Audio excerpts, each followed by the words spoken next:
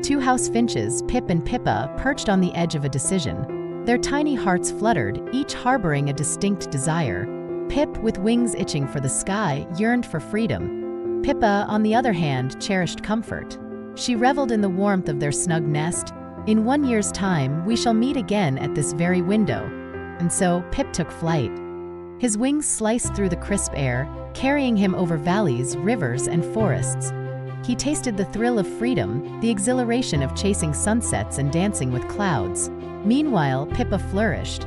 She upgraded from seeds to gourmet birdseed, feasting on plump sunflower kernels and dried fruits. Her cage expanded, complete with a heated perch for chilly nights.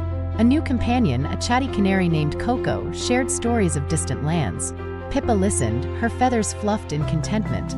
But freedom came at a price. Nights were cold, and hunger gnawed at his belly.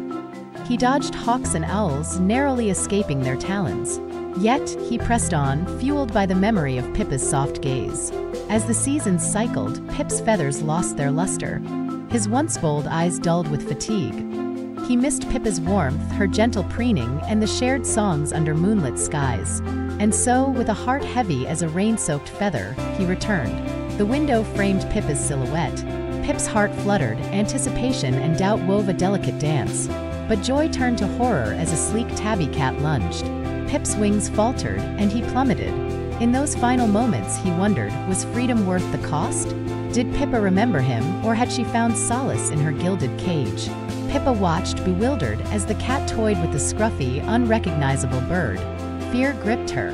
The best place now felt like a prison.